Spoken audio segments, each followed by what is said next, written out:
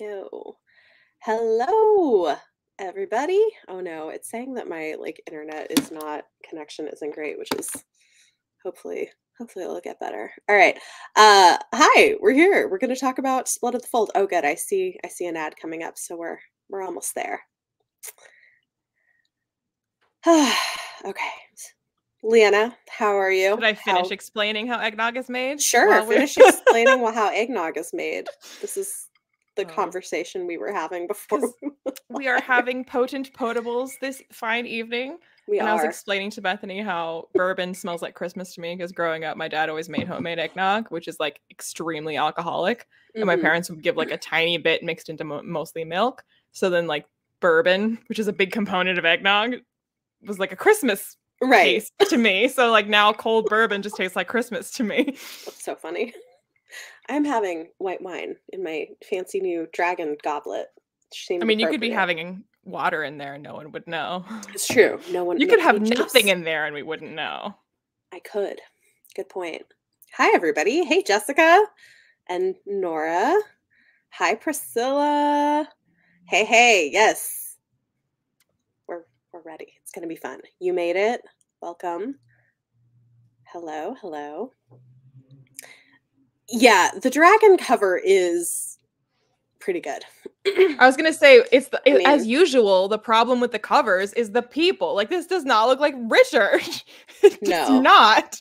No, I think the girl is supposed to be what's her name? The sister. The sister? Yeah, I think the girl is supposed to be the sister that tricks him into going to the. Oh, I thought it was the Duchess, the Countess, the like queen lady who's like making moves on him. Oh, I thought it was supposed to be because they described her as having, I think, like red hair or something. I don't know. Who knows? Well, it's not Kaylin, that's for sure. It is definitely not Kaylin. No. Thank you. Yes, the goblet is fun. It will be prominently featured in a secret upcoming video. Hello. Hi, everybody. Glad you all could join us. Yes. Who is that man is a great question. I would also like to know because it's not Richard. Richard is, but maybe Richard is just like an everyman, and that's why he looks different on every cover. On the Stone of Tears cover, I don't have it to show you right now, but if you can pull it up in your mind palace, he looked like Pavarotti, and now he's taken a step down, and here he just looks like a high school music teacher. Like, tell me he doesn't look like a high school music teacher. He looks like a zombie. Like, he's got this weird pallor to his skin. Like, he looks like he's been in a classroom all day and hates his life because he's a music teacher. Or is undead, but yeah, I mean, fair. It's Kaylin played by the actress on the show who's a natural redhead. Maybe, I mean, in a pink dress, though? I don't know. It seems very Ariel. That's who it is. It's a crossover universe, and it's Richard with Ariel. Oh, Lord. No. Melissa. Yes, her name is Melissa. Thank you, Amanda. It's not Marissa? With an R? Marissa? Oh, maybe it's Marissa. I think it's Marissa. It's one of those. It's one of those names. Double check if you want. The text of this book really emphasized that Richard is a big dude. Yeah. Yeah. It's true. Well, I don't know if I'll find it, but I think, yeah. Well, yeah. Someone is saying Marissa. Yeah. Melissa was close, so Marissa. I mean, Melissa is what sparked my memory of it being Marissa. But I think it's spelled with an E, so it looks more like Melissa, but with an R. Oh, so M-E-R. There we go. You are not wrong, Priscilla. I think all of the books do go on about Richard's height. Okay, but they don't talk about his height nearly as much as they talked about his raptor's gaze. And you know how you can tell someone is a Rawl? They also have a raptor's gaze. Whatever that means. I mean, I generally picture, you know how Leonardo DiCaprio looked in The Aviator? Mm-hmm. When he was like very like this in The Aviator? That's basically what I picture. I don't know why I'm saying because I did not see The Aviator. I don't know why I think it's literally like on the like poster for the movie is him being like this. Yeah, I hear you. It's been a year since you read it. Okay. Hi, Matt. Hello. All right. So Blood of the Fold. What did you rate it this time? So I gave it 3.5. I didn't think about halves, but I gave it a 3. Okay. Probably a 3.5 because I think it's better than Wizard's First Rule, but yeah. So I gave Wizard's First Rule a 4. I think because there's things I like about it. This was a 4 for me, but I downgraded it to 3.5. I'm curious to hear what people think in the comments. That's somebody agrees with you. I can, in the biopic of Leonardo DiCaprio, I can play the aviator era. Leonardo DiCaprio. Perfect. There you go. Jessica gave it 3 stars. Okay, so I feel like in general, like I let's take a quick poll. Anybody who's here, put in the comments. I mean, I was gonna say, like, I gave Wizard's First Rule and this both 3 stars, but like they are like the complete opposite types of 3 stars. Yeah. Because I think that like Wizard's First Rule is better paced and is like overall the story I like it better, but I think the writing is like pretty shit. Whereas like the writing is better, but like the pacing is like way off, and like the plot is like, what? Yeah, I would agree with that. Like, I think I enjoyed Wizard's First Rule better, which is why I gave it 4 stars, but I think valid. Okay, so Priscilla did 3.5 rounded down. Wizard's First Rule was also 3.5 but rounded up. So I'm right with you there. Megan gave it a 4. Liked Wizard's First Rule more. Blood is all over the place, but still fun. Yeah, I would agree. I feel like if Terry Goodkind's like writing that he like leveled up to by the time he was writing Blood of the Fold was present in Wizard's First Rule, then Wizard's First Rule would be a clear 4 or 5. Yeah, I agree. Like the actual writing, like the prose is better. Like even though these books, like we talk about them being really episodic and in general, like it's too much of an ongoing series for there to really ever be a middle book, but Blood of the Fold feels like a middle book. Blood of the Fold feels like a middle book. If there's anyone that you get, that's what I think I feel like I said in my review, is this one has a lot of setup for the next book. More so than other books do. And it's so all over the place. I'm like, I feel like not even just setup, it's like half of it is like dealing with the repercussions of the previous book, and then half of it is setting up the repercussions for the next book. So it's like the first half is like the actual falling action of Stone of Tears, and then the other half is the prologue for Temple of the Winds. Yes. Yeah, I agree. Which you know, it was still like I still liked parts of it, but I still think that like if we take pacing out of the rubric, the writing is better still, like than it was in Wizard's First Rule. Okay, first time reading was a 3.5. After read it 4 or 5 times, 3. Fair enough. This was my 3rd time reading this. Second? I don't know. Second. For me, it's 2. 2. It is 2. This is my 2nd time reading this one. Yeah, I'm like, what even happened? Like, this book just had so many random... Are we doing non-spoiler? Sure, let's do non-spoiler to start. Is it I don't know if the thing I was going to say is spoilery. I guess. It does have a nip obsession. That is true. Yeah. That whole thing is so weird. Like Let me type in the private chat what I was going to say, and you can tell me if you think that that's a spoiler. Okay, sounds good. Yeah, you're not wrong, Jessica. Like the whole thing of like cutting off nipples as like a magical means of controlling people is strange, but okay. Weird. The subject of the next book gets snuck into the current book at some point when they mention Temple of the Wind. Oh, did they? I think I missed that. Yeah, but they do that. Like they mentioned Blood of the Fold in Stone of Tears. They mentioned the Stone of Tears in Wizard's First Rule. He always does that. I think you could talk about that. I don't think that's spoilery, Leanna. Okay, so I was gonna say that like it takes so long for Kaylin to actually be part of the story. Yeah, it's like 60% of the way through. It is far. Yeah. Which, like, after she was such a huge part of Stone of Tears, I'm like, where the fuck is Kaylin? Yeah. Right? And then I'm like, oh, she's And, like, honestly, when I was trying to remember, I think this is because, like, I remember Temple of the Winds pretty vividly, but that's not for good reasons.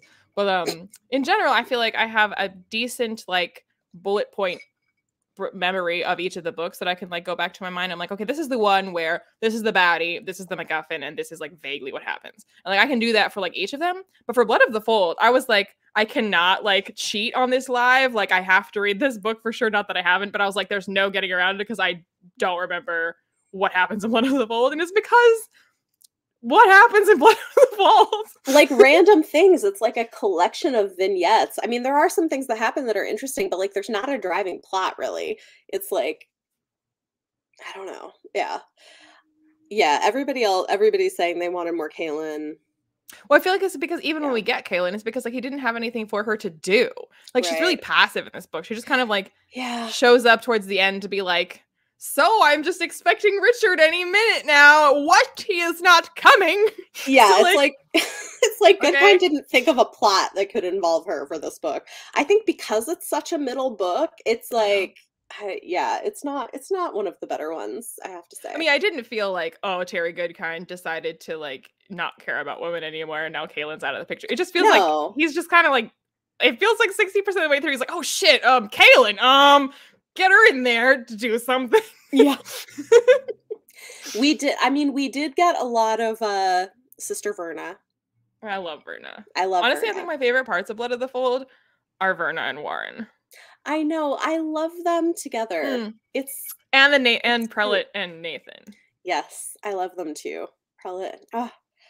I was also really happy that the Prelate wasn't actually dead, which I kind of remember, but not 100%. And I was like, wait, what? Oh, I did. Okay. So I which I guess we're talking spoilers. Sorry. Oh, I was gonna say, like, I forgot that they faked it, but I definitely remembered that she's alive. So I was like, oh, I forgot about this contrived murder mystery plot. Right. And like that she's like, wait, I've been reading all these reports. But why did we hire the burial people? I feel like, you know, when Nathan is like took her long enough, like I almost feel like, were we ever meant to think, like, we, the audience, like, clearly Verna thinks she's dead, but, like, were we ever really supposed to be with Verna on that and just be just as surprised as she is to learn that she's alive? Because I don't remember ever being surprised by that. Yeah, I don't know, because it's not like we see her die, and so it's kind of like, I mean, honestly, like, I've said it before, and I'll say it many times again, no body, no death. I mean, you're not wrong. You're not wrong. Can't wait till we repeat a version of this conversation. I disagree. I mean, Pillars of Creation is very slow, but I liked it because it highlights a different character. I just don't remember very much the farther we get into the series, so we'll see. It'll be interesting to see how much of it I actually remember. Well, it's like a rare book that doesn't center Richard so much. Yeah, that's true. That's a good point. Bernice? Berdine? No, it's Berdine. Is Berdine? Okay, favorite Mordsith. Oh, yeah. Okay, can we talk about the Mordsith? I had forgotten. So are we officially going off spoilers? Yeah, I mean, yeah, we're talking spoilers. It's fine. I really liked and had forgotten that we get queer characters in Blood of the Fold, and it's not, like, horribly done. I mean, it's not the best, but also, like, for a dude writing it in the 90s, it was a little contrived and kind of funny, because it's like Richard is like, wait, what? Like, 2 women? That seems so unnatural. It would have felt more contrived if we hadn't had 2 books establishing Richard as the absolutely most obtuse, backwards thinking, like, you know, man and woman in Hutton Forest. Right. Only this. It's like anything outside of that, he's like, what? Yeah. So. Well, okay, but I appreciated that he tried to shoehorn in a conversation about what I think was the common rhetoric at this time, like in the 90s, which is like, well, it's just because these women have been hurt by men, and that's why their trauma is why they're lesbians. And he asked about that. Well, and they're like, no, I've always liked girls since I was a kid. And so it kind of pushes back on that a little, which is interesting. And well, I would happily entertain the opposite argument. It was a risky choice, and I happen to think probably a good choice to make Richard not end that conversation being like, I've I'm fine with it now. You've convinced me, A+. Like, this is, I am for this. At the end of the conversation, he's like, I still think that's weird, and I don't get it, but I don't have to get it. Mm-hmm. And like, maybe he'll get it someday, but he's like, you know what? It doesn't matter if I don't get it. It's not about me. It's not my life. Like, you do you, like, whatever. Like, I can't pretend like that doesn't weird me out, but like, whatever, you do you. Right. So like, I think that's a more believable amount of progress for him to make in one conversation. I agree. But then I love how at the end, Kaylin's like, what? You didn't pick up on that already? Like, well, Kaylin's always the one, like, schooling him on every single culture. Everybody knew that they were clearly together. But also the Midlands has just like a variety of approaches to various like cultural norms. And if Kaylin's not there to tell Richard, hey, don't look at people like you think it's weird because that's offensive. Mm-hmm. If she hasn't been there this whole book, so he got to be all like narrow-minded. Yeah. I just thought that was interesting because I had completely forgotten that whole thing existed. So I was glad to see that. Warren is an OG cinnamon roll. I love it. Warren is the great. Yes, we all love Vernon and Warren. As I've forgotten which of the Mord and Sith were a couple, but I remembered that there was a Mord Sith couple. Yeah. The Mord Sith were hilarious, honestly. I mean, their whole thing of like, you should say this because you talked to me about this in like in our chat earlier. What did I say? You were talking about how like the Mord Sith are kind of like, well, like we're not free, and he's like, no, you're free. Go. Oh, I think when we were talking with Mara about how his whole thing, especially at the end of Stone of Tears, is like, I freed you, and they're like, yeah, we're here to serve you, and he's like, no, I freed you, and they're like, yes, and we freely choose to serve you, and he's like, no, well, if you're going to serve me, then I order you to go away, and they're like, no, but you freed us, so we can ignore that order, and we're still gonna serve you. It's like, dang it. Using my logic against me. Honestly, the part that like made me like, I mean, the more so they're funny, but the part that actually made me like out loud chuckle was the part where I think it's Kara explaining everything that went into the cream that she got for his itch, and he's like, I wish you told me that before I put it on. Like how Richard is so, I could just hear him being really deadpan about that. Like, should have known that. It was like a very Han Solo kind of like what I was picturing. Yeah. Priscilla, I think this is true. Richard still doesn't get it, but it's okay because friendship is the most important thing for Richard. It felt, I agree. I think that is true. He's totally like. There was a lot of Richard just like relating present events back to Westland days. Like there's like the kid that's drowning and the mom that drowns to try to get him. There's the friend that had a wife that Richard didn't approve of and he lost that friend. Like he reflects on, you know, his young days a lot. His pre-wizardy days, and which I appreciate that. He's like, look, I may not get it, but you just do what you're gonna do. It's like, in fairness, Richard, there's a lot you don't get, so. I like how Kara told Richard he could keep Caitlin because he likes her. She likes her. Yeah, that's true. Oh man. Well, and how like Caitlin is total, and part of the thing is that Caitlin is so not phased when they try to like make her jealous at the end, and she's like, okay. She's like, clearly you two are together. I'm not worried. Sure. Because Caitlin is the best. I'm saying because we know that Caitlin has the capacity to be jealous. Marissa made her jealous, but the Mord Sith did not succeed. No. Saw right through that one. Other things. This book is just like. I'm saying, I mean, it might make sense to just, because there is no like plot, there's no like particular theme. Like if we just kind of go through it more or less chronologically. Okay. If there's like no other guiding principle to take us through this. I mean, there is a lot. I mean, because it is a middle book, then like the main thing that I appreciate in this book, and I think I like it, it's better the first time because it's new information. The second time you're like, okay, yeah, I mean, I know this. But like learning about like the stuff he finds in the Wizard's Keep and learning about like what more about like the old-timey wars that created the towers, about how Jagang's magic works, about the whole dream like there's like a lot of like the lore type stuff that like it is set up, but it's also like interesting. It is tidbits, and you feel a bit like Richard and Bradeen, who are like, we're putting the scholarly pieces together. Well, and the fact that he's like, oh crap, I thought I was doing a great thing getting rid of these wizard towers in the last book, but oops, it let in the Dreamwalkers and I just screwed up everything. But at the same time, like if he hadn't done that, the world would have ended. So like, also true. Also true. Like they literally were trying to navigate him towards the prophecy where he does destroy those towers, because like we'll deal with Jagang in a world that still exists, as opposed to just the end of all things. You kind of can't win. Which is like the same thing, that not about the towers, but I mean when Richard comes back to Idendrill. So I said to go chronologically, but we're gonna go reverse order, back to front. So end of the book when Richard is like, you know, I messed up and I did everything wrong, and he's all like down in the dumps about it for days, and she's like, cheer up. And he's like, no, I violated the wizard's third rule. And she's like, okay, but let's play what if. Like, what if you hadn't done any of the steps that you did? Would things have ended well? No. So like, were there negative consequences also? Yes. But like, if you had done anything differently, we would have been like, the net result at the end of everything would have been like very much worse. Right. Yes, they were.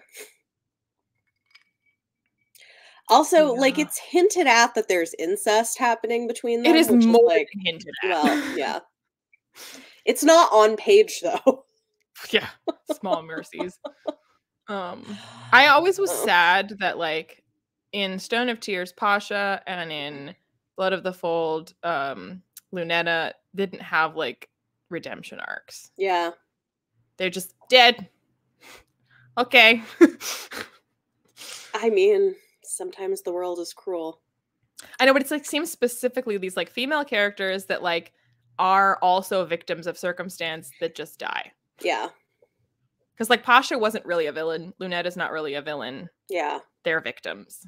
Yeah. Yeah. I mean, you're not wrong. Like how they set up the hatred for magic that starts to pop up. Yeah. That's true. We do get a lot of that. Yeah. This is also reminding me of some things that I think happen later in the series. I don't like, it's more vague to me, so I'm not. Honestly, the part that I remembered it distinctly, but I did not remember that it was in Blood of the Fold, was like all of the Sisters of the Dark in the tent meeting Jigang, and like that. I remembered that very well. And then I think I had placed it in my mind in Temple of the Winds, but obviously it's in this one. Yeah. I had remembered the Countess with the glamour. I did not remember that. I was like, oh my Oh, God. I did. You know why, though? Is because I feel like those, like, because I read them as a teenager, and, like, those scenes of her, like, seducing Richard with food are, like, imprinted in my, like, sexual awakening brain. So I was like, oh, I remember this. I did not remember and now I'm like, oh, this was really creepy. Yeah. It's also like, I love that 2 seconds after we start to see Richard being like, I'm kind of into you, like the very next chapter, we learn about some sorceress that got in trouble for using glamours. And because that's basically, like, it's tantamount to, but they like literally say it's tantamount to rape. And and then you're like, oh, so that's what's happening to Richard. He's being raped. Right. Oh. Right. Yep. Yep. Because that's never happened to Richard before. Yeah, I guess it kind of is, but like I didn't remember the circumstances as much, but I remembered like viscerally those scenes. So. I mean, I feel like we get Kaelin in the apple in Wizard's First Rule. That's true. That was consensual. That is accurate. Like to take a moment to appreciate Warren nerding out about Jala with Vernon. I don't remember this. Well, when she's like, where's everybody? And he's like, oh, yeah, this is like while you were gone. The Emperor's big deal is like this game called Jala, and like everybody like goes to play it. And he like it basically explains the World Cup to her, a World Cup with death. You know what? I was listening to the audiobook, and so in my head, that is not how it was spelled. Oh. So that's why I'm like, because I think they pronounce it differently. Jala? I think they say Jala. I don't know. Anyway, this is why. It's because it's not pronounced. Yeah. That, you know what I think is funny is how at the end, Richard is like... Jalaral. Yeah, but he's also like, let's make a more family-friendly version of this game where people don't get hurt and undermine the blood games thing that the Emperor is trying. He basically has like the safety scissors equivalent of the ball in the Rawl version of Jala. It's great. Well, at the same thought, I thought it was Jello. Yeah. There you go. I'm glad I'm not the only one who was like, the what? Yeah. If you listen to the audiobook, it's like very different. I feel like there were some words, not Jala, but like that I was like being like, I wonder how that would be said out loud. I'm not thinking of any, but I'm sure there were. Because there's a lot of, very silly names that are not actually names, but there's also some namey names. Yeah, that's true. I think it's interesting the game, though, is clearly, like, sort of his version of, like, gladiator games as a way of keeping people happy. But it's like soccer meets rugby also. Right, but except that people, like, torture each other if they're the losers at the end.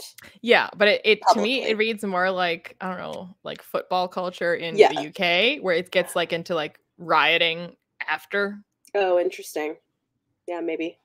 I guess when I was reading it, I was thinking, like, Roman gladiator games as a way of appeasing the people and keeping them from pushing I mean, I back on your think the, like, rule. the plot purpose of, like, why he sets those games up is very similar to that, but, like, Mhm. when he describes the games and how people act around the games reminded me mostly of, like, soccer, aka football in the That UK. makes sense. That makes sense. Yeah. Warren's breakdown of power to use sport to distract the masses. Exactly. Yep. We're nerd-splaining sports. Mhm. The whole thing of, like, the Mryswith in this is kind of creepy. Like, is Richard Skin turning brother. like, is he turning into one? Because he has, like, That's how I read scaly it. patches? Yeah. Like, that's what it reads to me And that's like. why Berdine is like, take the cloak off, take the cloak off. Yeah. So, like, were they just wizards that wore these cloaks for too long? That's what it sounds like. Maybe. Yeah. And where does the queen come from? But because she hatches more, I guess? Well, Like, because I mean, what? this whole thing was like created by wizards to like combat whateverness. So like, I don't know. Yeah. I guess so.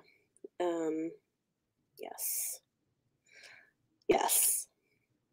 Priscilla, exactly. Bread and circuses.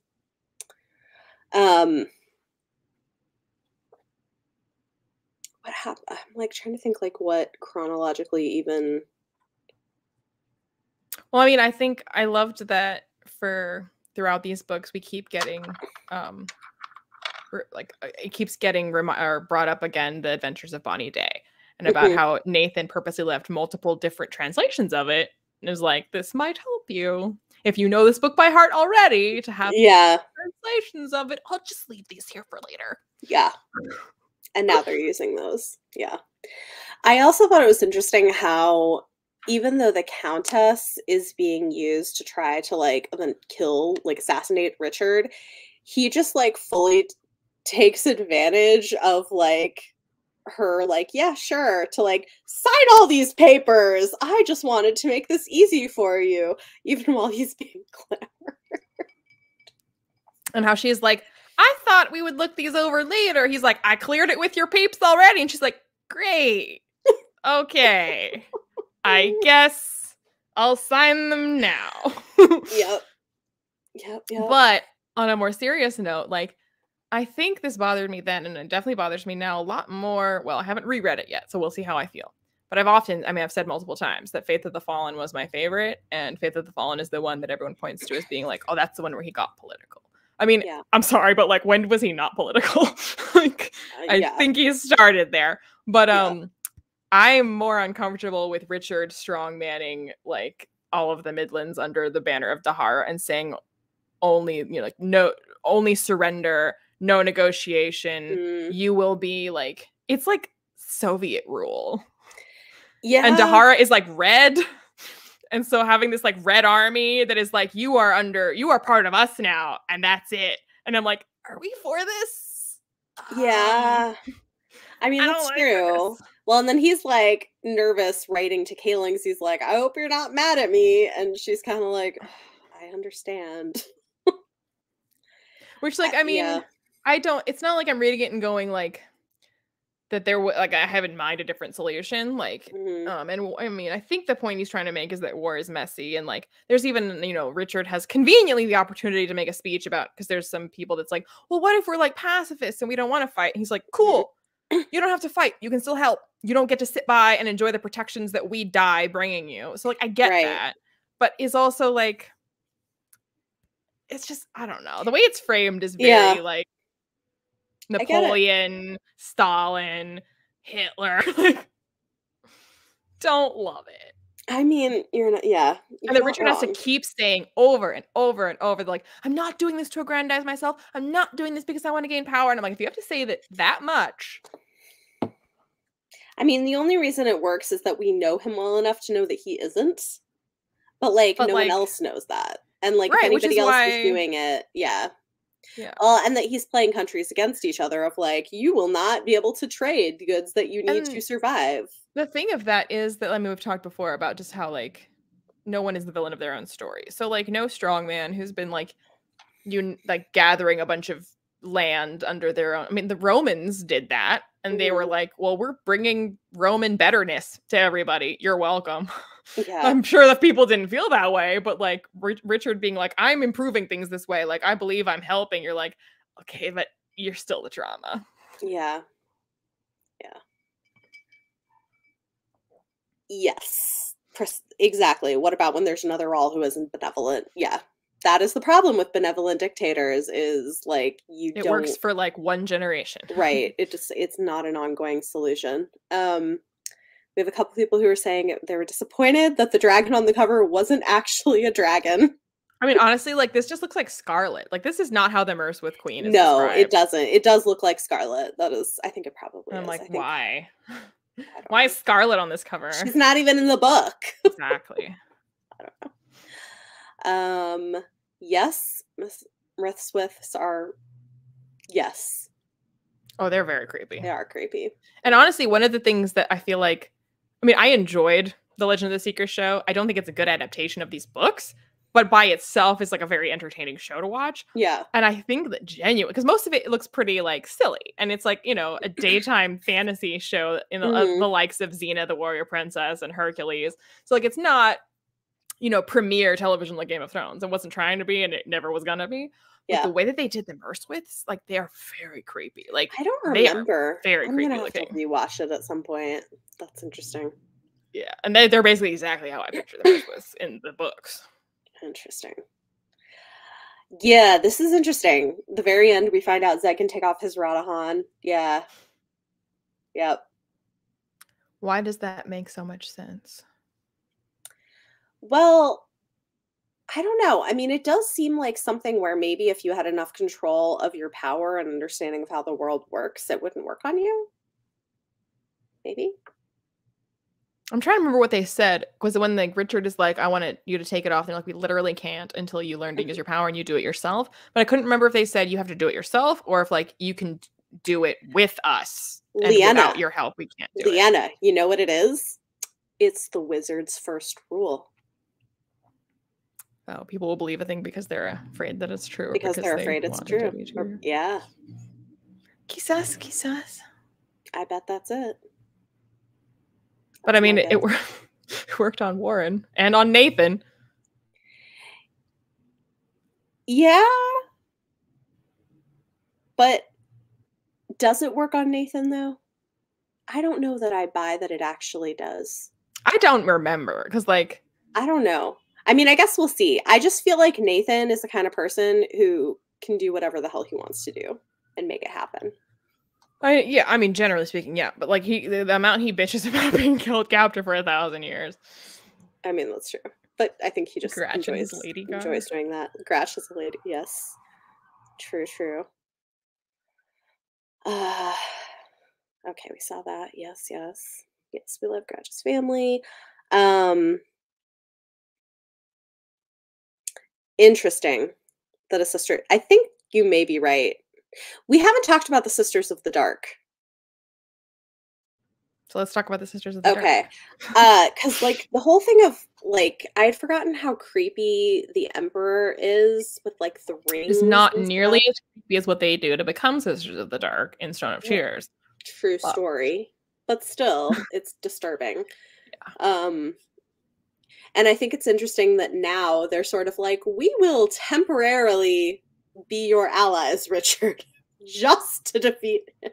Well, I also think that Jagang is a much more interesting villain than Darkenrahl could ever be. Yeah. And I'm really glad that, like, it kind of shifted to not being always Darkenrahl and being Jagang, because the idea, like, as it's pointed out many times in the book, he isn't actually very powerful. He doesn't actually have any power. It's just the power he has over you.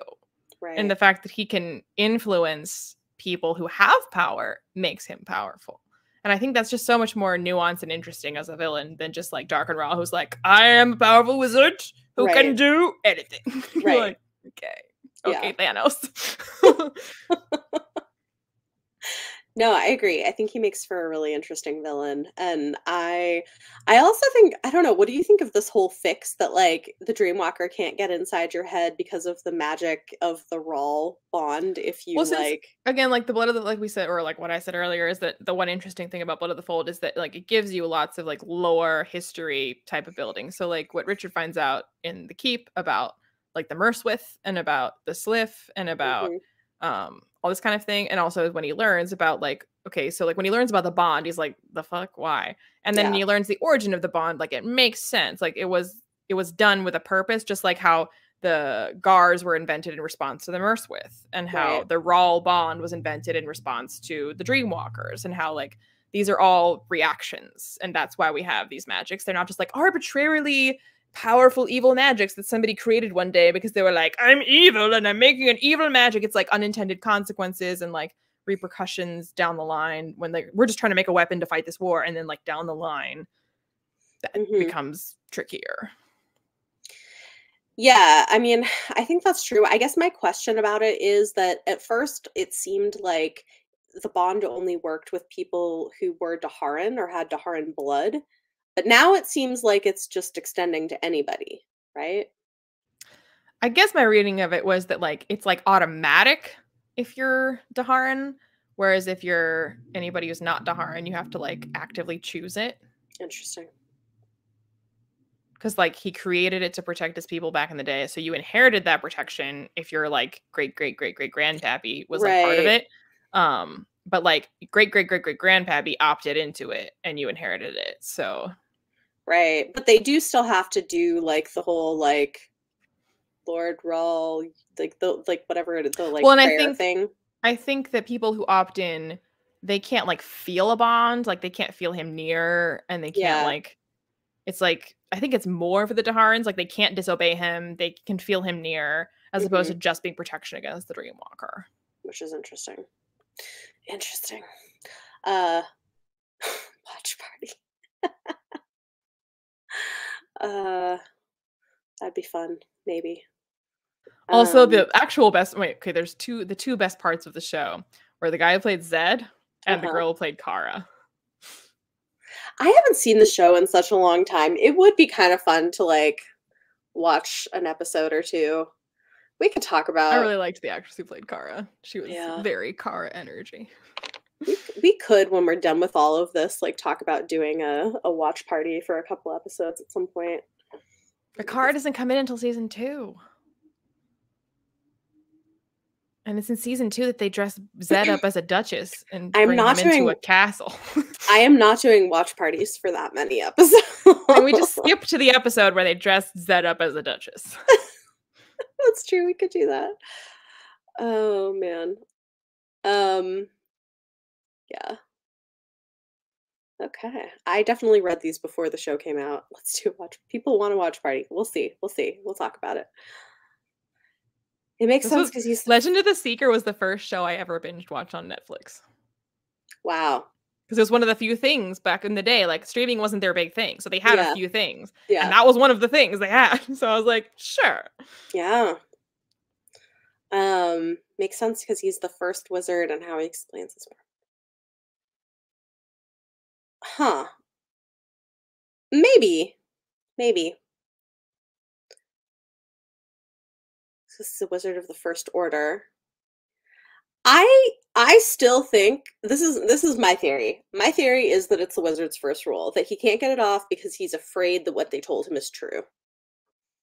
Which would definitely be the case with Richard. Think that Terry Goodkind just wrote it any kind of way that made sense for the scene and was like, because he is a powerful wizard, so it doesn't apply to him, because that's how I'm writing it, is what I think. I mean, that is possible, but I think you could also make an argument for Richard also having the ability to get it off, but wizard's first rule because of his trauma with Denna making him scared.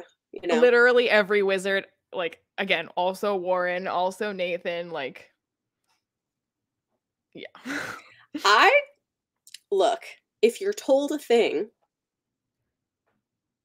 But there's plenty that like wanted to try to get it off. Well, but if they believe, and they didn't have Richard's trauma.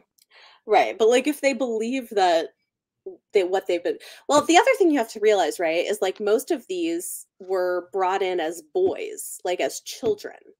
Yeah. And so like if they were taught from the time they were children that like the only way this can be taken off is when you prove yourself and a sister does it, like you tend to believe stuff you're taught as a child, right?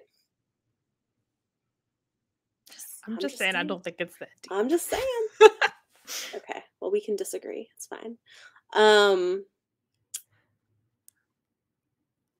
Okay, Jessica agrees with you first and then me, but that's fine. He said most of the time, Terry Goodkind's lore building, it goes to a point, and then he's like, but Richard is special. But Kaylin is special. But Zed is special. True. Like, okay, so like no rules apply. That's kind of true.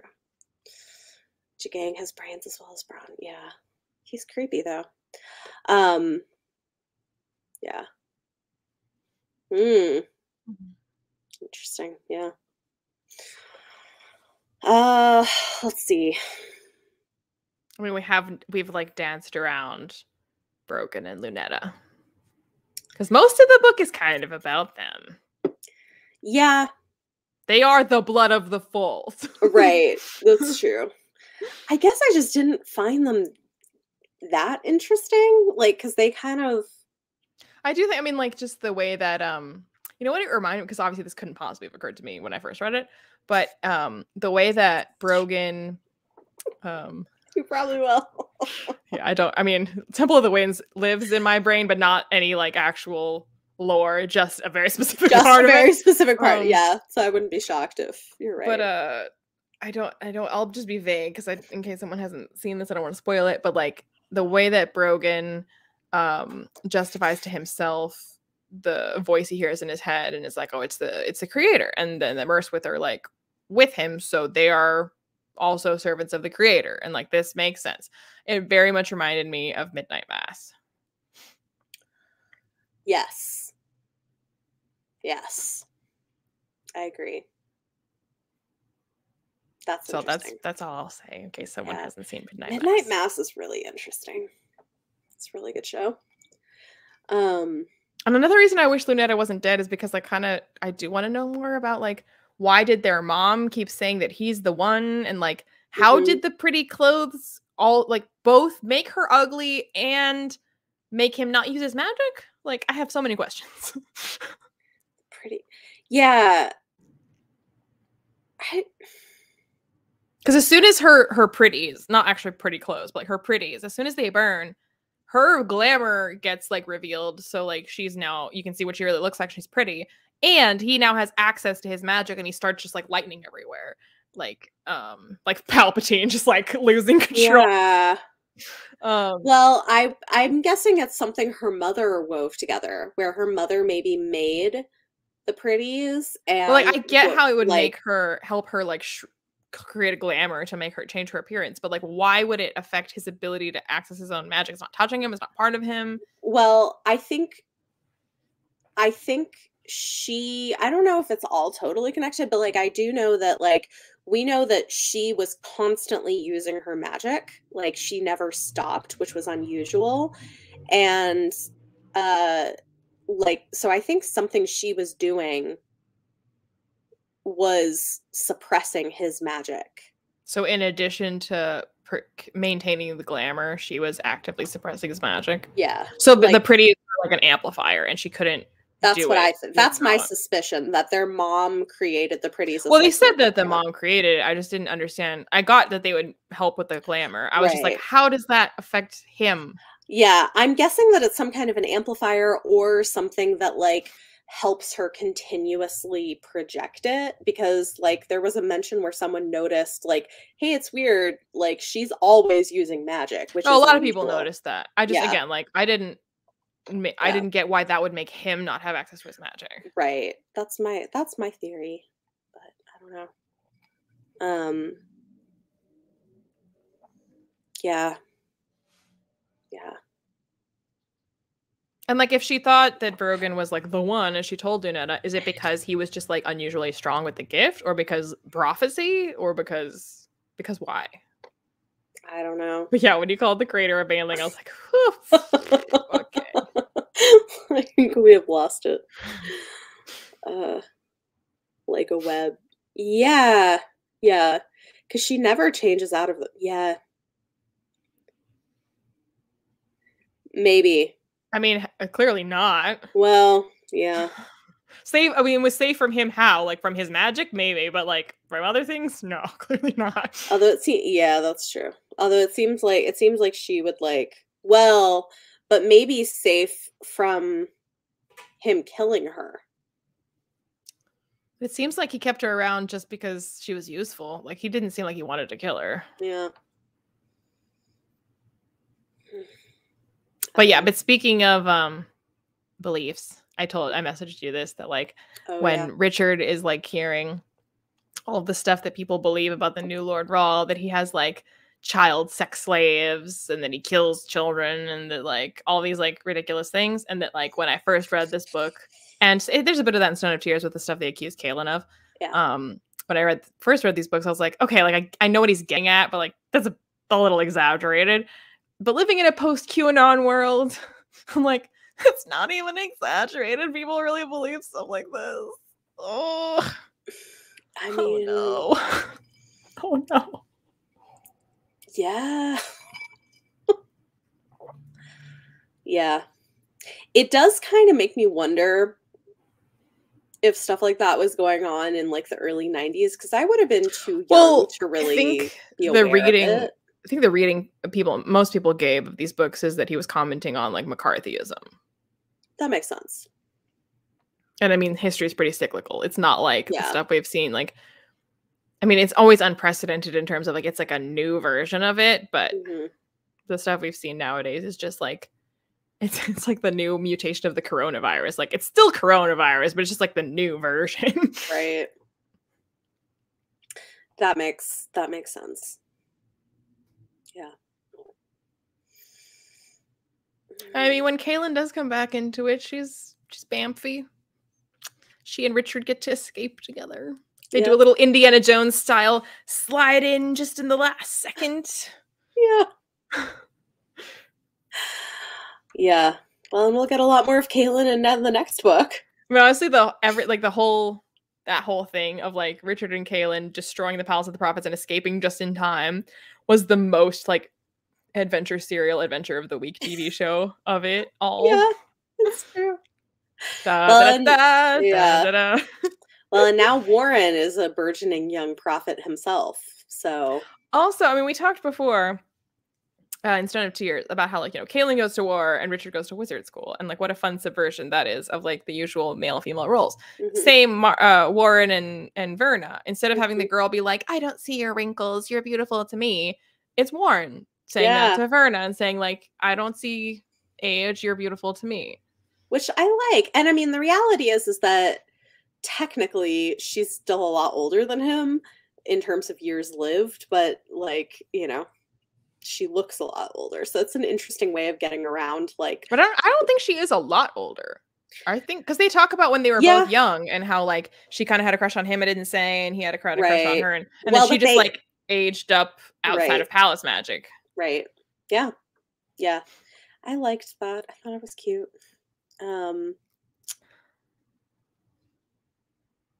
Yeah, it's true. I mean, it's also it's like I mean, it's pointed out that like the Daharans were like in league with the people Kaelin was fighting in Stone of Tears, and so like to be like, okay, but Daharans are good now. You're like, okay. I mean, most people are still going to associate those uniforms and that name with like, it's like if I don't know, it's like if Captain America took over from Stalin and was like, just same uniform, same name, but like we're good guys now. Everyone's like, pretty sure I still associate the Soviet Union with bad things. Right. So yep. The Sliff, the Sliff was introduced. What did you think about the Sliff? I mean, I remember the Sliff, so like I was just like waiting. I was like, okay, figure it out. We're gonna do the thing. Yeah. The Sliff is interesting. And I don't remember a lot about what ends up happening with the Sliff, but it seems important. Well, I mean, it's a very convenient plot device. So, like in later books, when they need to travel real quick, real far, they use the Sliff. Right, but also somebody died and they left them in the Sliff, right? Isn't that? Mm-hmm. And they became part of them. I mean, I feel like there's a point at which, and it might be in Tumble of the Winds, when Richard is like questioning like who created the Sliff and like the moral implications, because the Sliff is like, fine, then I am absolved of responsibility because you just said you knowingly did it and you took it upon yourself that you killed this person. It's not my fault. Mm-hmm. So I think he does question at one point the morality of the Sliff. Doesn't have morality, is at a moral neutral. Right. But like mainly it's a plot convenience. It is like we've leveled up to where we can just automatically portal from. I mean, so it's like the last season of Game of Thrones. They all suddenly had Sliffs, and they were able to teleport across all of Westeros in one episode. Yeah. Well, this is like, I guess that's the thing, is like for a long time that was a common thing in RPG video games too, where at first you have to walk everywhere, but eventually you level up to the point where you can teleport. So like it's also like a gaming convention. Yes. Warren. Yep. People seem to universally love the Sliff. I mean, Marissa died in the Sliff. Yes. Yeah. That's right. Because she followed. In future books. And because you can't have, and I think that presents problems, I mean, even more than it just did, where like you can't carry objects of magic in the Sliff. So like obviously he couldn't bring a sword of truth.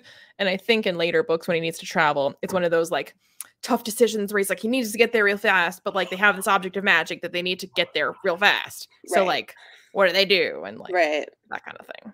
Yeah. That makes sense.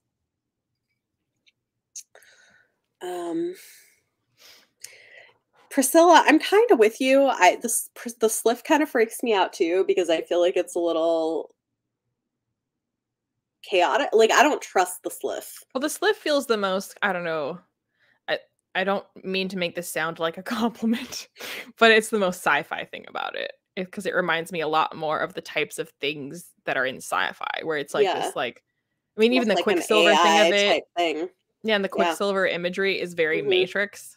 Yeah. Like when Neo touches the mirror and it like covers him in Quicksilver, like. Yeah. Yeah.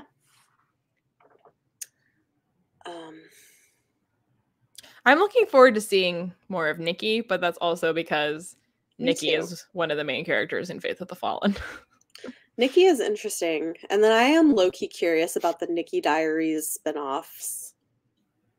Chronicles, no? Chronicles? I don't know. I think it's Diaries. Nikki Chronicles. It might be Chronicles. Yeah. Because that sounds more badass than Diaries. Yeah, you're right. It does. Hey, Michael. Yeah, it is interesting. I think what's weird too is like they have to get into it and breathe it in, but then they have to remember to like get it out of their lungs when they get out of it. Otherwise they'll suffocate. It's interesting. And there is a lot of rhetoric in these books, which like the Sliff obviously is part of that, about where does moral responsibility lie? Does it lie in an object that enables you to commit violence, or does it lie with the wielder of the object? Because that's the conversation all the time around like Richard and the Sword and around magic itself, when like the Blood of the Fold and all of the like narrow-minded, the alt-right, how they want to destroy magic.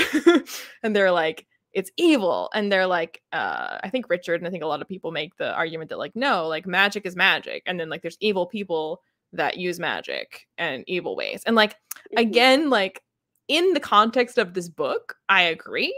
But if we're reading it as guns don't kill people, bad people kill people with guns, then I'm like, okay, not same though. Oh man. Yes, living tools are always trouble. I agree. It's like the AI problem.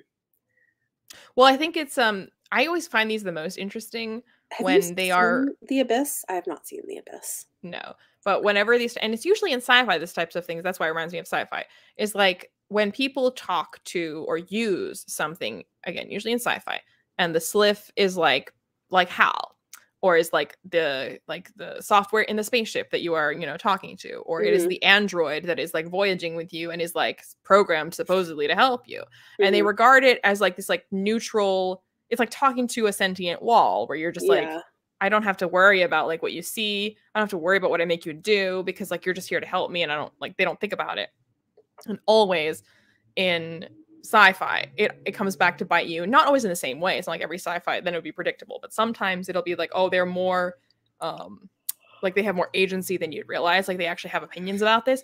Or it'll be like, okay, the way you interpreted the like directive to be neutral is like not actually how it's written. Like they'll be like, oh, well, you're coded to like not hurt me, but the actual directive is to be neutral or something like that. And so then a neutral directive is not the same as a not hurt you directive. So like it'll always be like, what assumptions did you make about this thing that you actually don't understand? And so how did you do with it? How did you treat it? What did you trust it with? That based on those assumptions. And that's always when it becomes the most interesting. Yeah. Yep. I agree.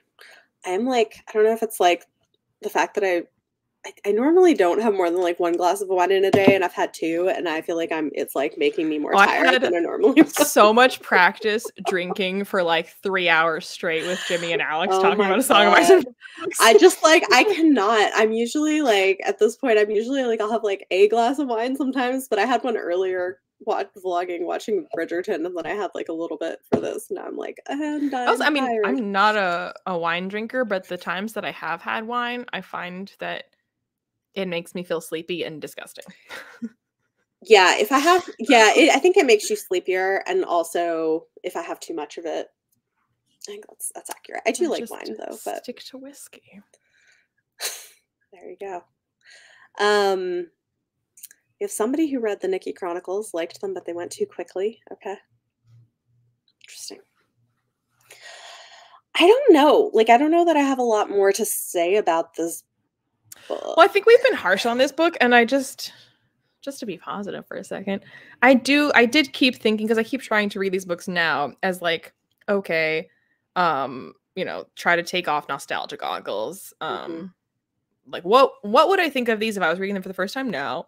And how do they stack up next to series that are much more well regarded?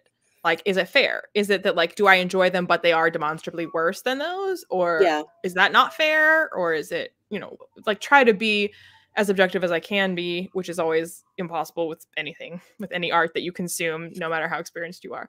But there are just like so many things in these books that I cannot help but constantly compare them in my mind to Brandon Sanderson, who is an author that is very, very popular and who does not work for me. And like, and I mean, I get very heated about it, but it is also like, it's not necessarily an objective flaw. Like it clearly does not work for me. And so people always like to, like, I mean, like literally someone commented when I was reading Wizard's First Rule and it was like, oh my God, what if she gives this a higher rating than Way of Kings? And I'm like, I mean, I already did. So like, as like that being the standard by, you know, this is like, everybody agrees like he's the king of fantasy and that like, he's famous for writing excellent magic systems. And like, this is the standard we measure fantasy against, especially high magic fantasy. And I don't read high magic fantasy except for Sword of Truth, really. Like I like grimdark fantasy. I like low magic fantasy. I very rarely read and even more rarely like high magic fantasy. And Sword of Truth is extremely high magic fantasy. And so like, I'm constantly trying to assess it on some kind of objective metric, or at least figure out why this does work for me and why the other doesn't, when the other is much more well regarded and much more positively reviewed by the reading community at large. And I just feel like, as clunky and as info dumpy and as soapboxy and as plot convenienty as it can get, I think that the difference for me is that while Brandon Sanderson's handling of magic systems is not always, but it's arguably most of the time a little more complete and well thought and nuanced, his people are not. And I think that the Sword of Truth books, the magic is like, it's decently well thought out. And like, we're like, so why does this work here? Because he's special. So like, it's like, there's some very interesting magic concepts, but a lot of the time it's plot convenient. And I just think that when it comes to the people's responses to these things, their moral qualms, the way that this tests their morality, that part of it, I do think is much better done than I've seen in the Sanderson books that I have read. And that's the part that I find much more compelling and that I care more about. And he does still a very good job with that in Blood of the Fold. Again, the delivery often in times of like very obvious plot development. Here's a magic thing that perfectly coincides with my theme. So them encountering this magic thing is going to make them ask the very moral question that I want them to. So like, it's not the most nuanced or subtle, but I am more interested in humans encountering moral questions than in a magic thing for magic's sake. Yeah, I mean, like, I do like high magic fantasy, so that, you know, for me is fun in general. But I do think that what really makes these books work for me is the characters. I think he has a lot of really great, interesting, nuanced characters, and I think especially the way he writes a lot of his female characters is particularly interesting and nuanced. And I think I enjoy being with the characters enough that I'm willing to overlook some of the like plot holes or like conveniences or you know, in this book I think I rated it lower because like the pacing is just so all over the place and I was like, what is the plot here? Like what actually is happening? Like, am I enjoying some of these scenes with characters I like? Sure, but like what are we doing? I don't know. But yeah, I mean, I think that that's what really works. And I'd agree. I mean, like, I enjoy Brandon Sanderson, I think more than you do in general. But I would agree. Like, it's not hard to say that you enjoy Brandon Sanderson. I mean, yeah, it's true. It's true. No, I enjoy him, you know, and I enjoy the stories he tells, and I think his characters are fine. But I would agree that I don't think they're as good as Goodkind's characters either. And like, he's better at world building, I think. Sanderson? Yeah. Well, and this is where, again, like, it depends on how you define world building, because the part of Brandon Sanderson's worlds that never work for me are the people that populate them. And, like, that's not part of your world. You know what I mean? Yeah. So, like, when people say world building, I'm like, the culture that exists in your world and the way that it would respond to the existence of this magic is part of your world. But I think a lot of that is so much drawn on your background with anthropology. Like, you have a very specific lens you're coming at it from. And I get what you're saying, and I don't think you're wrong. But I think I get on better with his world building because I have a background that's more in like politics. And so because of that, like, that is really interesting. Like, what he does with science and politics is interesting. So yeah. But I also realized, like, after I finished my little tirade, that I low-key sounded like I was explaining why he's correct when Terry Goodkind says that I don't write fantasy, I write stories about morality and philosophy, and I sometimes use magic to accomplish that. And I was like, I kind of just made a case for that. So the ghost who lives in my apartment is currently cheering me on.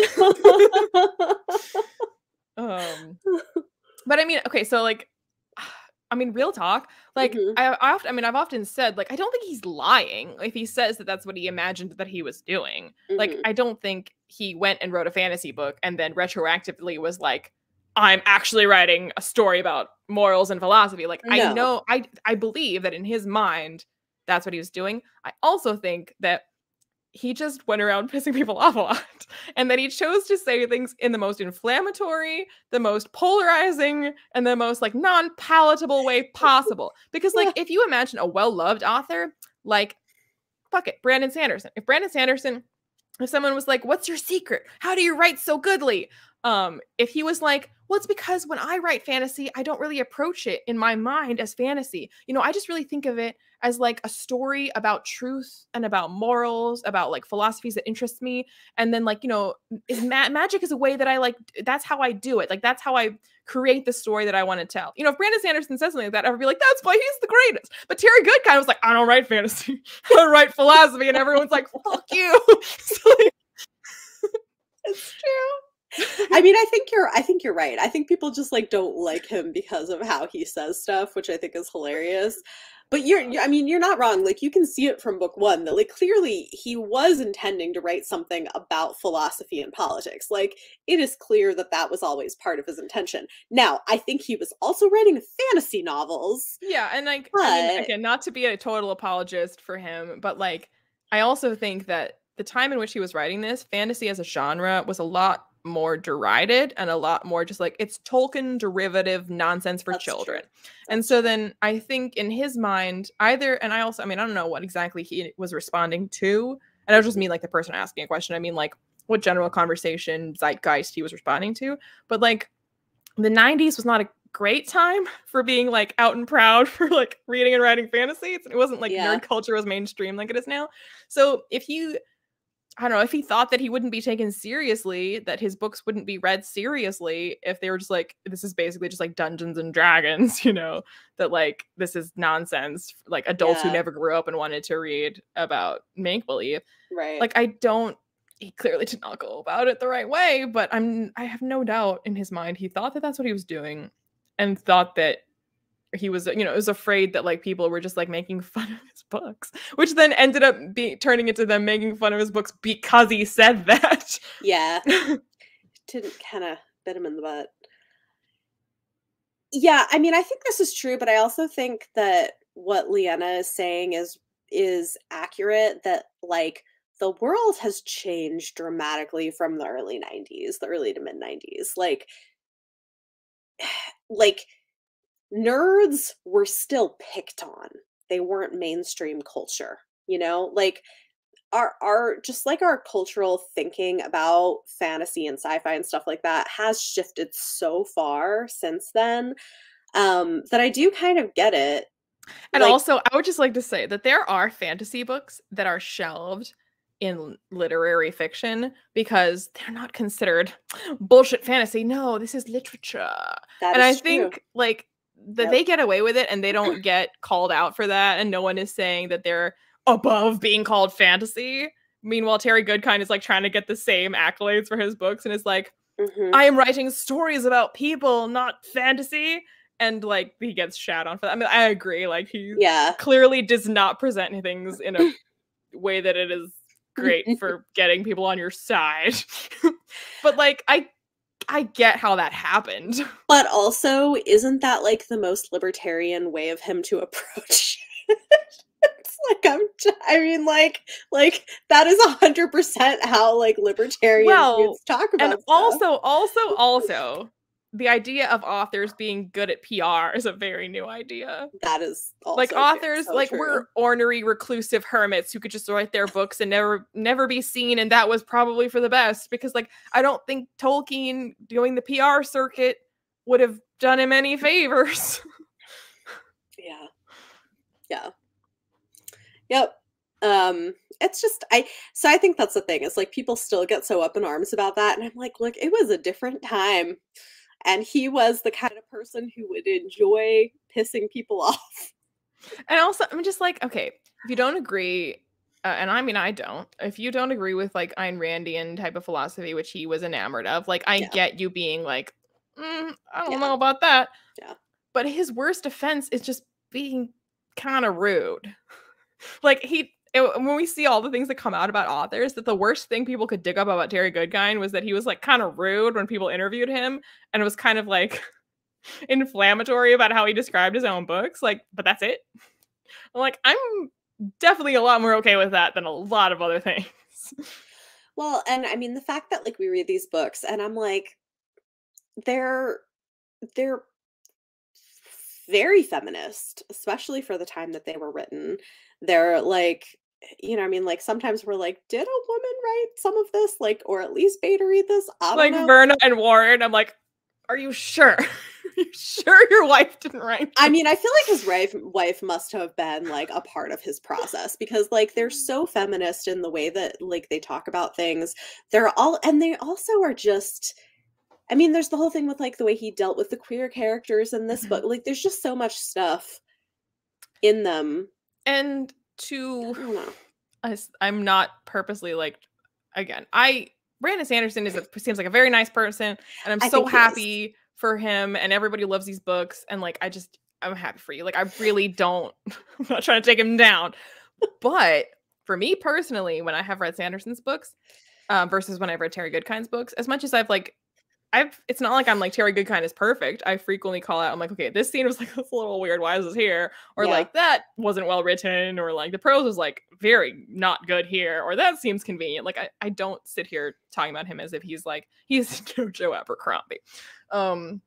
But I have, no matter how I felt about things in Goodkind books, no matter how weirded out, like Temple of the Winds, I often, I mean, as we'll get to it next month, like that's the one I always call out, is like, that one was like, why did that have to happen at all?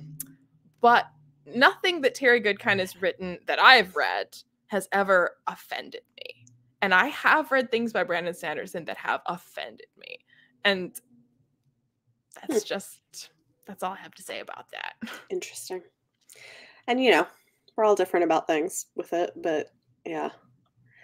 Yeah, I do think he's, you know, underappreciated, which is why we're doing, which is honestly is why we're doing this. I don't even think underappreciated, I mean, like, isn't how I would put it, because like I appreciate his books, but I just think I'm not out to make sure everyone appreciates him. I would just accept them not shitting on him. Like, you don't have to like him. I'm not asking you to like him. I would like to just stop acting like he's the worst writer that ever put pen to paper when like that's not the case. Yeah. I mean, people being like, he's such a hack. And I'm like, is he though? Like, I mean, I just disagree. Like, I don't think he does everything perfectly. He's certainly got his problems, but I think there are some things he does excellently. Which is why we're doing this. Excited for Temple. Honestly, at this point, I think it's like built up in my mind as such a like, that like when I read Temple of the Winds, I'll be so ready for it that it'll be like, I'm actually curious to see, because like I remember, I feel like I have mixed feelings about it, because like when I read it, I was like, this is weird, but also I don't want to say anything specific about it yet, but like also I think there's an argument to be made that it could be also in the vein of like feminism. Well, when I did my little video essay, I say that because for the ones in my life, I scripted something talking about the Sword of Truth books, pros and cons, and why they personally work for me. Like without going, because it wasn't vague and non-spoilery as a video, but like what I was thinking of a lot when I was in my section about how when he does, you know, sex stuff and things like that, that like it's both like a pro and con gray area, because like con, I don't like how much it's in there, and I often don't like exactly how he's going about it, because it's just like kind of weird, and it's like I don't like it. But the reason it doesn't bother me in a way that would make me go, I cannot with this author, is that the what he's ultimately, in his roundabout weird kind of gross way sometimes, the point he's arriving at the end of the day is most of the time something that, at least in broad strokes, I would agree with. And so then he goes about it in a way sometimes that I'm just like, I don't know why that needed to happen the way that it did. Like, I swear you could do this in a way that's not so weird. You could make the same point, but I'm not going to hate you, and I can't say that you are a problematic author when the point that you were trying to make in this super weird way was one that I ultimately agree with. Right. Well, that's what I think is interesting, is because like I've read reviews from some people who get really creeped out by the way he deals with sex, which like fair, like it is weird, but like talk about it as if it's just like a creepy version of the male gaze. And I just don't think that that's true. Like, I think you can totally be weirded out by the sex stuff he includes in his books. Like, some of it is validly weird.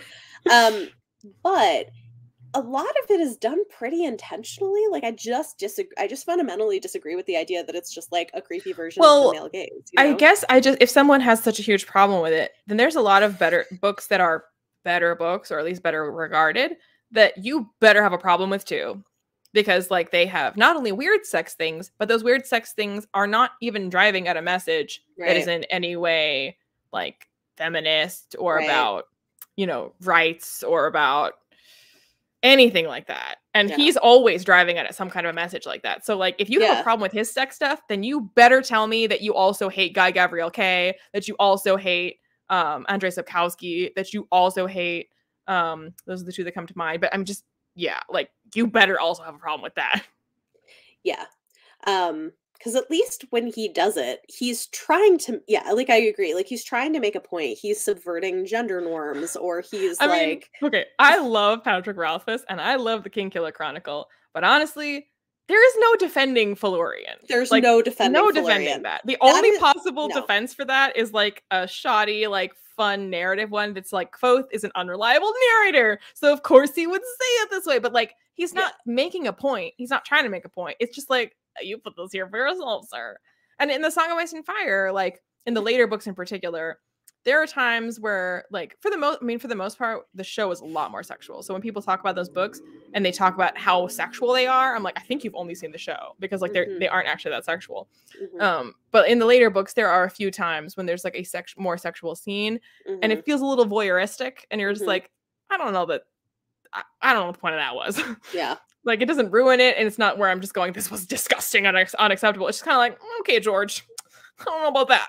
Yeah. But like, and there isn't any point to it. Like, it's not a scene where I'm like, I don't know why that had to happen that way, but I get what you're going for. I don't get what you're going for. Why is this here? Whereas the Terry Goodkind books, I'm like, I don't know why you chose to do it this way, but I do know the point you're trying to make, and like, that we can agree on. Yes. Yes. 100%. Yeah, like I can't think of anything where it just feels like purely voyeuristic or purely objectifying. Like and it is pretty equal opportunity. I mean, that's the thing. I mean, and honestly, I appreciate that. Like, if you're gonna have sexual violence in your world, make it equal opportunity for men and women, and like you do, like he does. Everybody is victimized. Like, and I mean, okay, so like having a fish out of water character to have world building explained to is a tired thing that like gets made fun of for how convenient that is. That, oh, your character doesn't know anything, so everybody can explain things to them. So like, obviously Richard does serve that purpose, but I love that he serves that purpose more often for like cultural and sexual and gender norms. Like, yes, he gets magic explained to him, but other characters also get magic explained to them. Mostly he's like, I lived in a forest hut my whole life and have never heard of other cultures. And so that's the kind of fish out of water he is, where he's like a good guy who's like, but I don't understand why anybody is different from me in any way. Yeah. And has Kaelin around and Zed around and the Mud People around and Dushailu around to be like, you're silly for thinking your way is the only way. Yeah. Yep. I agree. Yeah. Yeah. I mean, yeah. I agree. It's interesting. Maybe Patrick wanted to go explain how he went into adult. Yeah, no. It's like, it's the most ridiculous. I'm like, you could do that, but in a lot less pages. Oh, there's so many pages. It goes on for so long. And it's also the fact that like a much more interesting plot development, or not plot development, but like a much more exciting thing happens off screen. We just get told that it just happens so that we can spend more pages with Felurian. And I'm like, you know what? We could have switched those. Yeah. Like, we could have. Well, honestly, the other thing is that I'm like, you're going to tell me that a young man who has never been with a woman is somehow magically the most amazing person in bed, that like even the most experienced, like that's why my favorite explanation is that Kvothe is an unreliable narrator, so he just like told his story where he's a sex god. And I'm like, that's the only explanation that I will accept for this. I mean, honestly, I think that is the only thing that makes any sense, but I just think it's so ridiculous. Yeah. Yep. Jessica.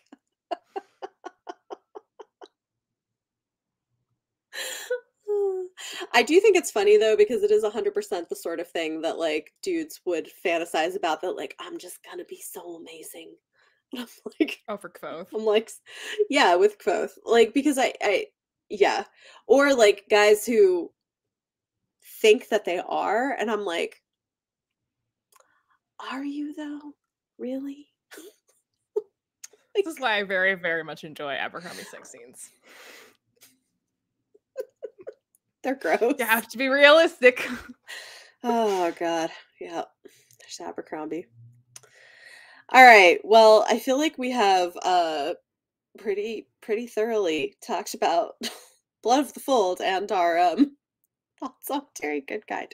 I feel like we're like Temple the protectors of Goodkind.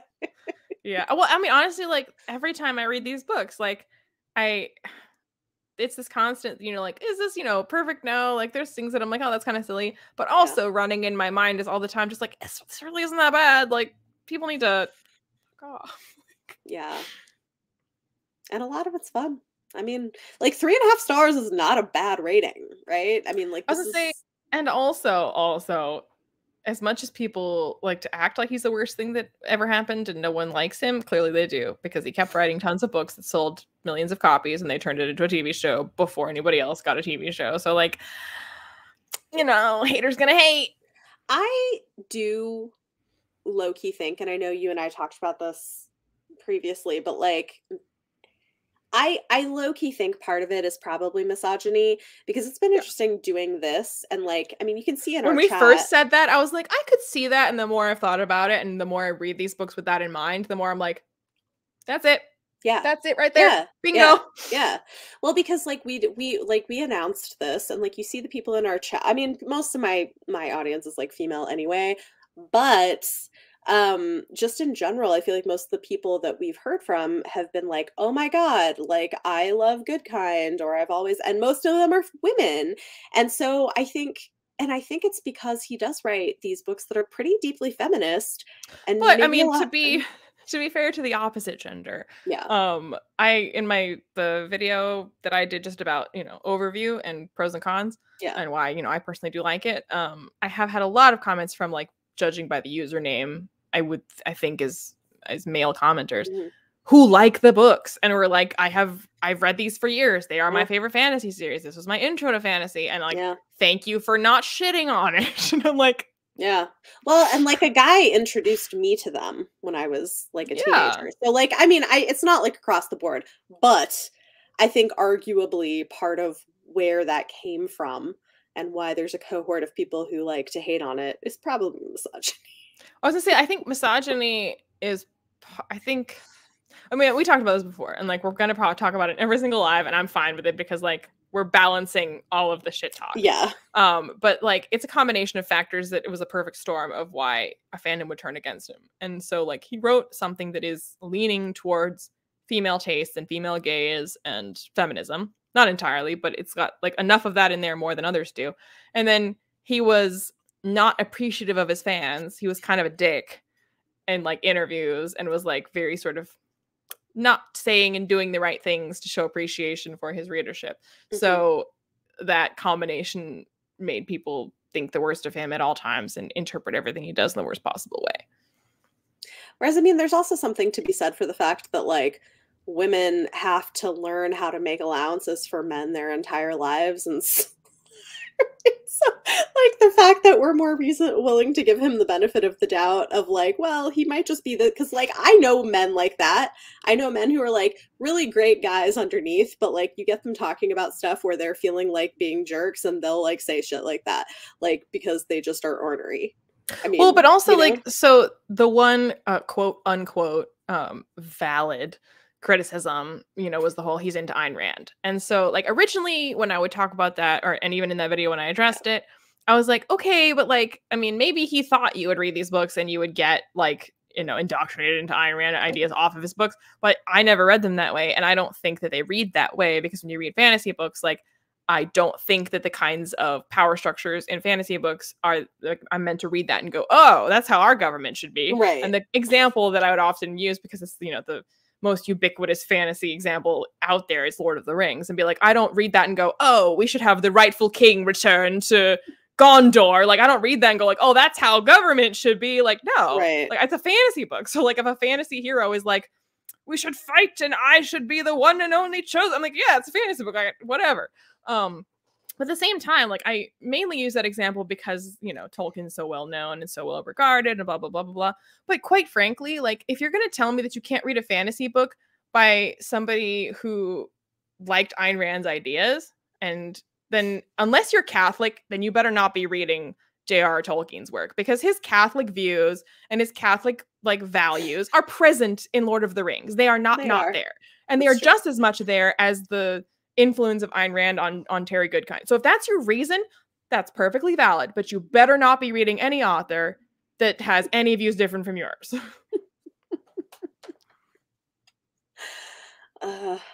Yep. I'll get off my soapbox now. Okay.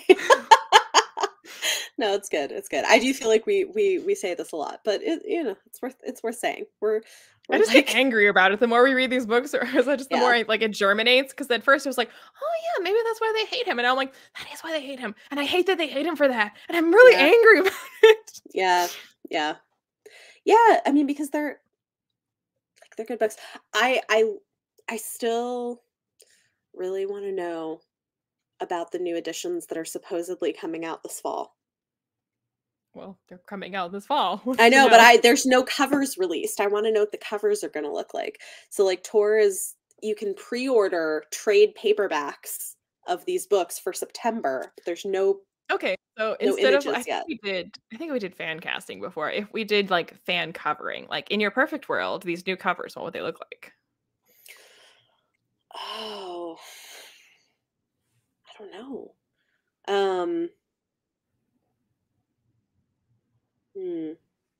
I feel like if they were going to do anything, they'd probably like modernize it in some way, because like I mean, there's still quite a variety of modern fantasy cover aesthetics to choose from.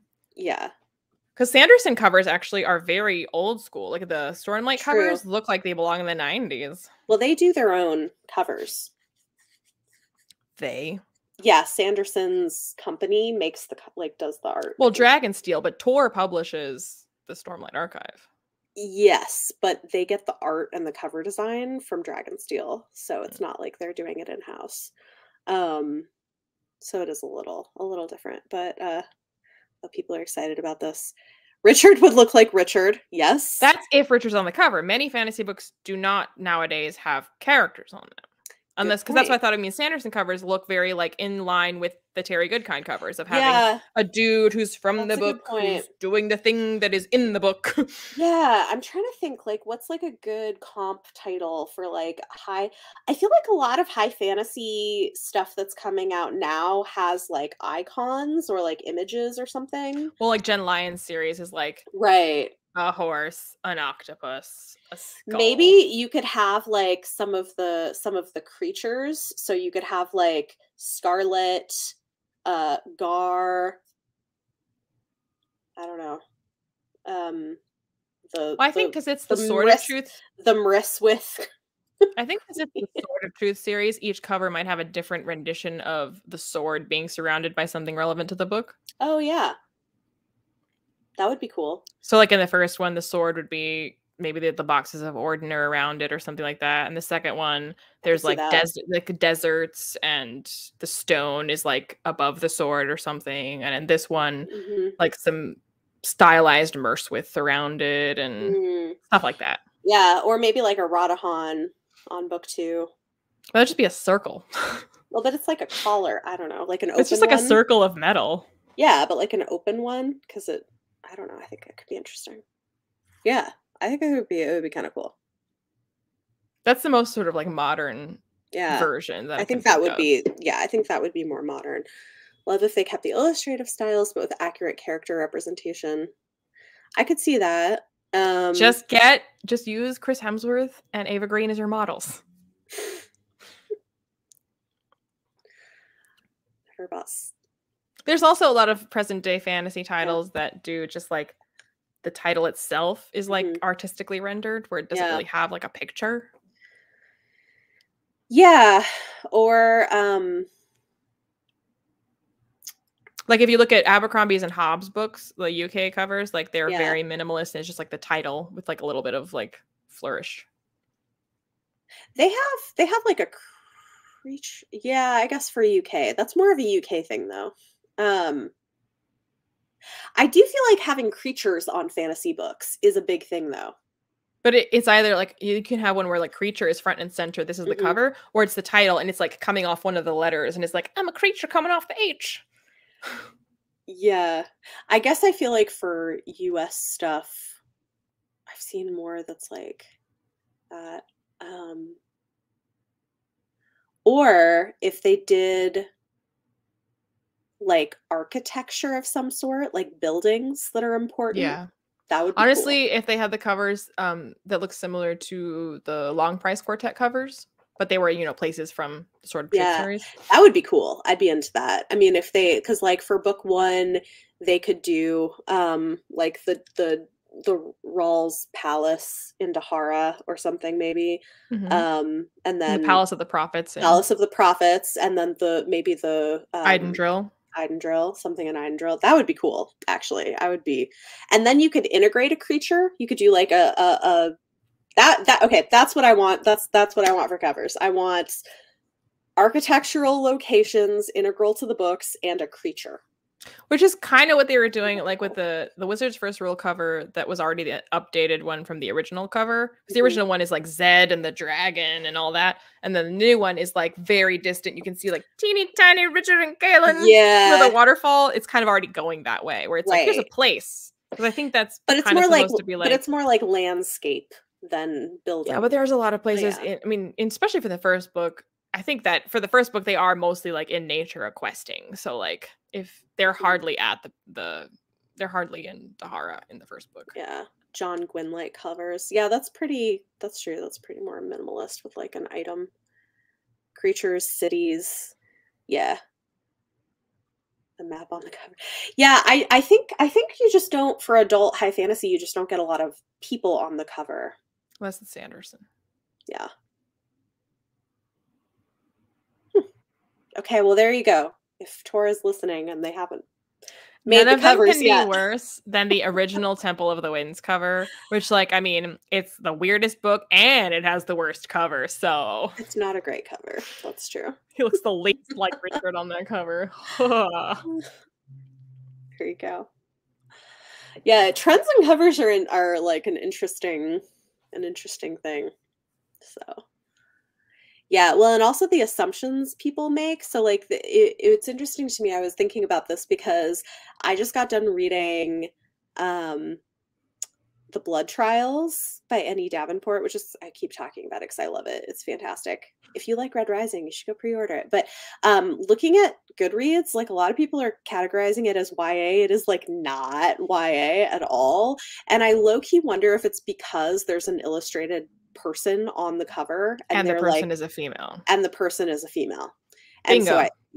And so I think because of that people are assuming it's YA, but it's like gritty and violent like Red Rising. Like, it's not. Yeah, but the covers of Red Rising, yeah, they don't have people on the cover. So I think, like, as beautiful as I think that cover is, I do think in terms of marketing it's probably doing it a disservice, which is unfortunate because it's really good. Yeah, I was gonna say, like, honestly, if Sword of Truth had covers more similar to the Daevabad trilogy, where it's not even a whole place, it's like doorways to a place. Like if you had... Oh, this is a really good point. Have you seen the recent bind up of Children of Dahara? So it's like, I think like kind of a whitish color with just a rune or something in the middle. It sounds awful. Yeah, it's not, you're right. It is underwhelming. It's not a great cover. I kind of hope that's not the direction that they go for the rest of the series, but that seems possible. That would be unfortunate. Why are we never consulted about these things? I know, right? They should consult us. Yeah.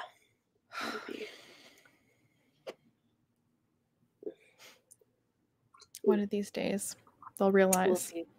I would love to get wisdom. I will say, if they do decent covers of the trade paperbacks, I'm probably going to want to get them because I prefer trade paperbacks, and like if they have good covers for these books. Yeah. Oh, it's not because I prefer trade paperbacks. If there's a book I like and there are multiple editions that I like, then I will get them. It's also true. So we'll see. We'll see what Tor does. Hopefully we'll get a cover reveal sometime. I mean, we will, at the very least, see it on the day of release. Yeah. I should find... Okay, so we can, like, show people what I'm talking about with the Children of Dahara thing. Let me find it. If by people you mean me. I also don't know. You and the people in the chat. I contain multitudes.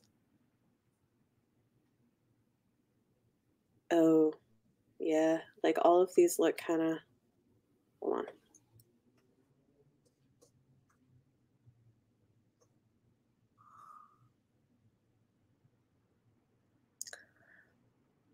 Oh, okay. The bind up, this is not what I was thinking of. This isn't actually as bad as what I was thinking. I was thinking of the original Children of Jafar ones. Okay, hold on. Let me share my screen.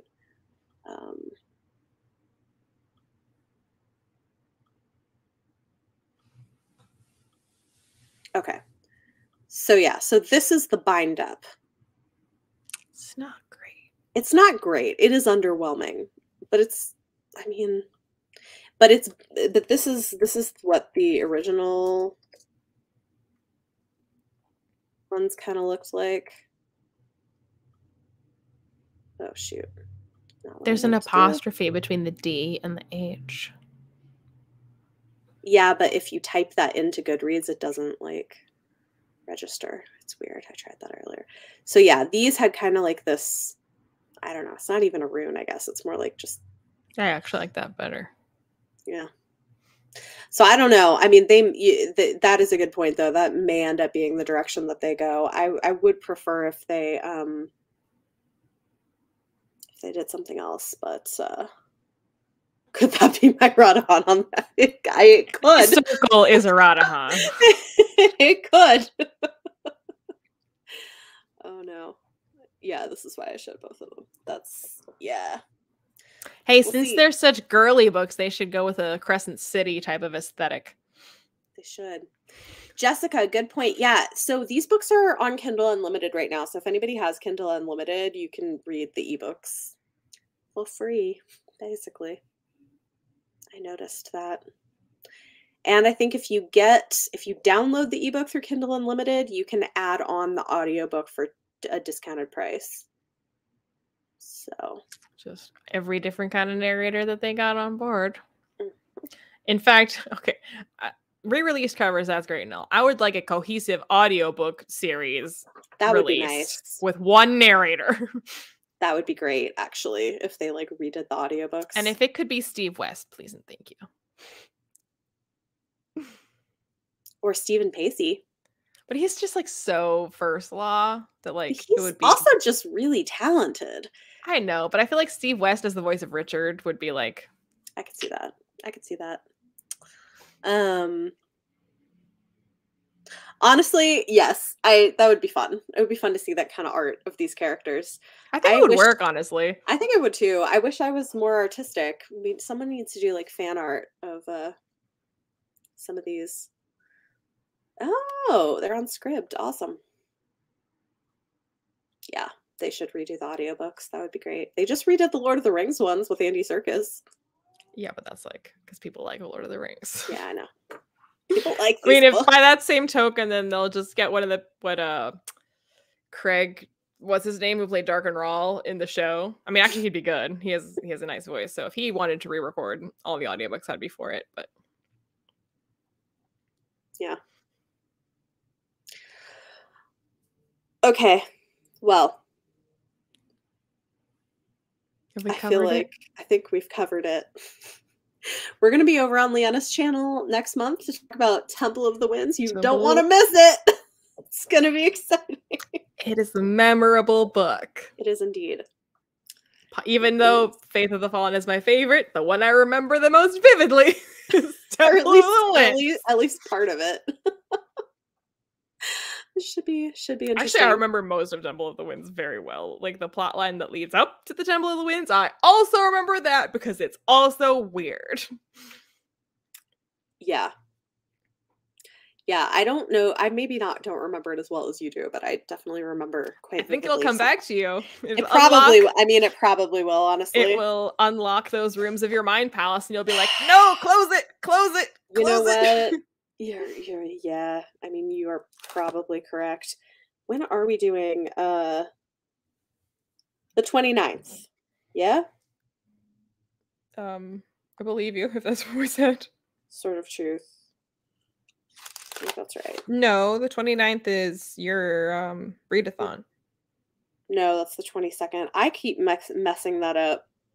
But you told me last. I did tell you that, and I was put wrong. it in my calendar. I know. I'm sorry. I was wrong. The readathon is the 16th to the 22nd, and the live show for the readathon is the 22nd. Okay. So I don't know. Ours can be the 29th. Ours can be the 29th. I just have to figure out when I'm doing Ship of Magic readathon live show. It's just such an emotional roller coaster. I'm sorry. It's a lot to keep track of. Oh my gosh. Yeah, Temple is wild. It surely is. You were right. I don't even know why I didn't DNF the series after that, but I was just like, okay, well, thank you, next. Yeah. I kept going for a while. So yeah. So night of the 29th, we'll be back with Temple of the Winds. And